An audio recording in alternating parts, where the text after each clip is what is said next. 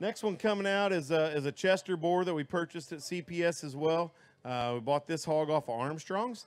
We call him Jagged. He was a class-winning boar there at Summer Type, sired by Twisted back on a Goose Chase sow.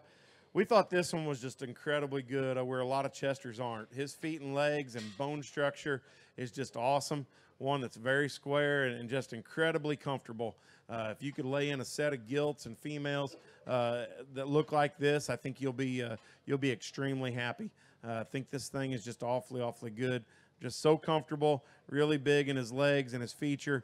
Can get his head up there above his shoulders, and one we think is just awfully good. He offers kind of a little bit of the first take genetics there. Twisted was a direct first take son there that Armstrong's purchased.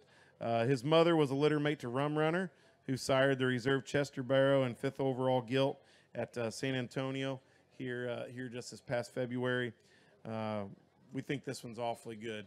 I think we've got a lot of confidence in him, and just to make very sound, heavy structured, good Chester hogs.